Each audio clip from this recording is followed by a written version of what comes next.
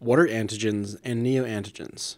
In cancers in general, what we've come to understand is there are two types of proteins that can be recognized by the immune system. These proteins that can be recognized by the immune cells are called antigens. And there are common antigens, and then there are patient-specific antigens. So the common antigens would be that if we take all myeloma patients, roughly 60–70% of them have things that are uncommon. That would be like saying if we take a population of individuals, we could all say that they have a head and 2 arms and 2 legs and 2 ears.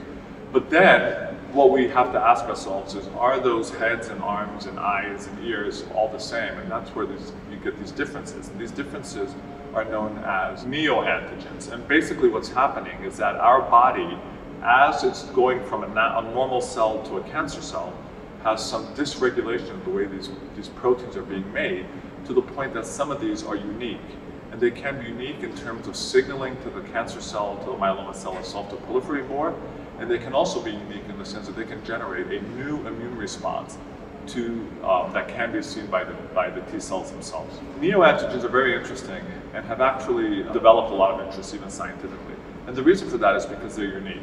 So each one of us with our cancer has a specific set of antigens that only we have. And so those neoantigens are antigens that are probably much more likely to generate an immune response if we can actually identify them and vaccinate to them.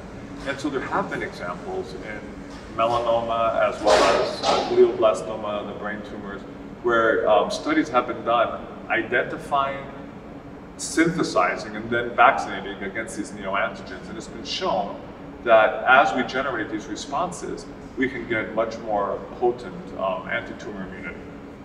Now the problem is that doing this is very labor intensive, and obviously every individual has a different neoantigen, so you can't just make a pool of these things and use them as a vaccination. An antigen is a specific protein on the outside of a cell that is bound up by an antibody.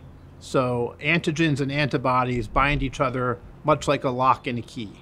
Any antibody has to have a specific antigen for which it will bind. So when cells express antigens, then our body, if they have an antibody to it, will have a specific response to that cell and no other cell, because only a certain cell would have that antigen.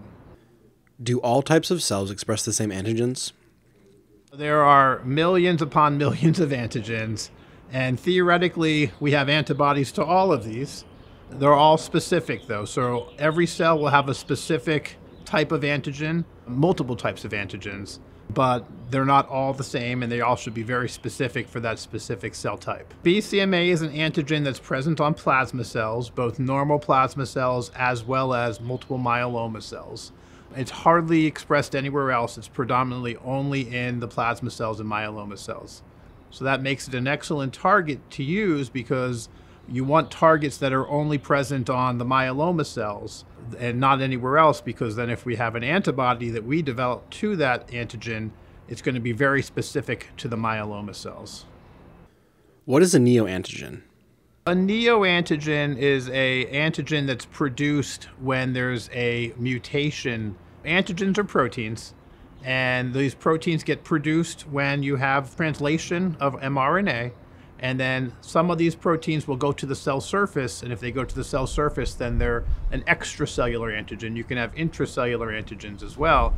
But when you have mutations, you can form what's called neoantigens, which are sort of mutated versions of normal antigens. That can be good or bad, because a neoantigen may not, unfortunately, be recognized by a classical antibody, but it also may be different enough where it can be targetable. Is BCMA the only antigen on myeloma cells? So myeloma cells express lots of antigens, and we're trying to find ones that are specific to myeloma cells, because again, any antigen that's present on normal cells will potentially cause damage if we target that, because those normal cells will also be affected. So some of the other antigens that we're looking at, CD38 is an antigen that's present predominantly on myeloma cells. That's the target of some of the antibodies that we use for treatment. There's some other ones that we're currently investigating that are really exciting. BCMA obviously is the most novel, newest one that has some recently approved agents that target it as well.